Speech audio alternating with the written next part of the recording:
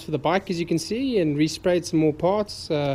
Put the seat on, resprayed the handlebars, put everything through, and busy putting on a new headlight. So the new headlight's been a real ball ache. Got the tank bank on too, so that's what I'm busy doing now, is this putting this headlight back in.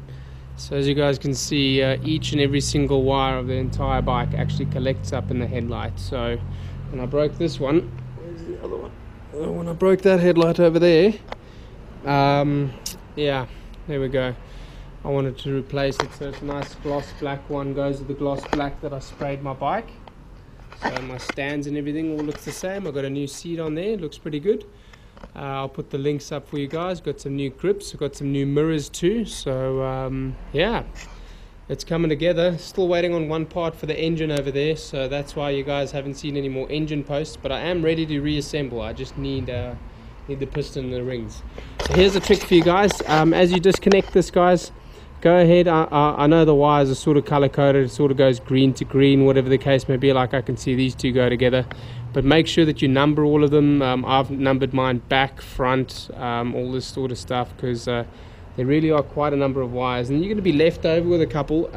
When you guys get a new headlight, if you do, just note that the wire colors are different. Inside the bike there was a blue one, a white one, and a green one, and now I've got black, red, and blue. So I'm gonna have to find out how that hooks up. Not quite sure yet. We'll see. Okay, so here we go, guys. Oh, I've got some new tires too, new tires and tubes. I went for road tires, as you can see. Went for the Michelin Gazelle. So I'm not going to be taking mine off road. I'm going to be using mine for a daily commute. So front and back, some new tires. So it's coming together, guys.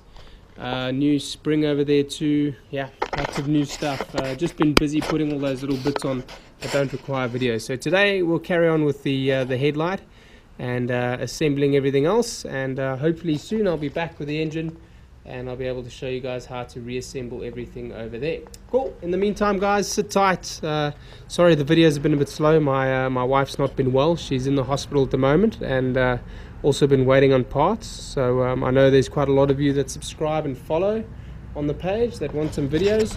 Sorry that it's taken so long, guys. More videos coming soon, I promise.